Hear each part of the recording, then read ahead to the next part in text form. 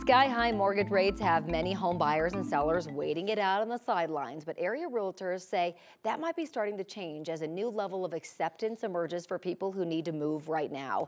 Our real estate expert is back with us this morning with a closer look. Lane Lyon is a managing broker with Coldwell Banker. Thanks for coming in. Corey, good morning. Nice to see you. So first, the Federal Reserve is expected to make a decision about those interest rates. What do you think is going to come from it? Well, a lot of eyes on this one today, and there's a lot of opinion out there that the Fed likely will not make any moves today, likely won't raise interest rates. But I always find it interesting, Corey, that there's almost more attention on what happens after the meeting.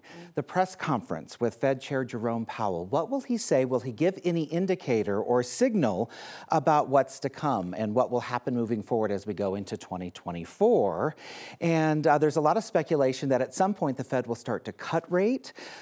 Mortgage rates aren't exactly tied to interest rates, but they are impacted, and housing officials are watching that very closely just to find out when things might start to change. Will we get an indication today? We'll have to wait and see. All right, let's talk about mortgage rate fatigue. This is like essentially people that have been on the sidelines saying, I just need a house. Yeah, right. And this is an expression that I've started to hear a little bit more. In fact, one of our managers last week was talking about this. He follows trends very closely.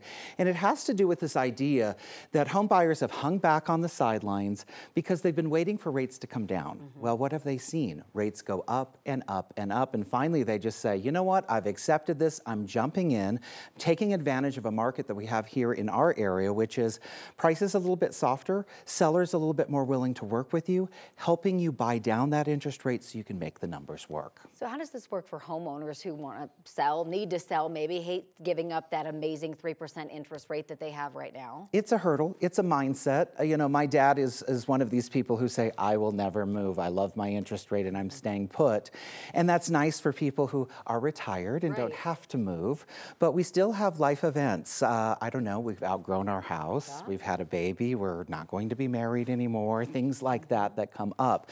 And we are talking a lot to homeowners right now about the fact that we weren't expecting 3% interest rates before the pandemic. We also weren't expecting home values to go up 40% in 3 years.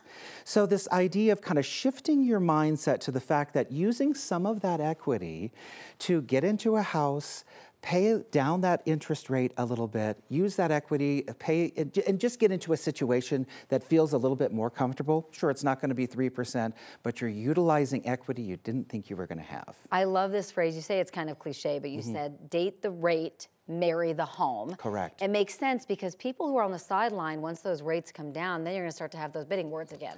Well, exactly. And people will be refinancing who had the mortgage rate fatigue and said, okay, I'm pulling the trigger. When everyone else is scrambling to find a house, you will be refinancing. Yeah, you're locked in. All right. As always, Lane, thank you so much. Thanks for having me on. Appreciate it. Ed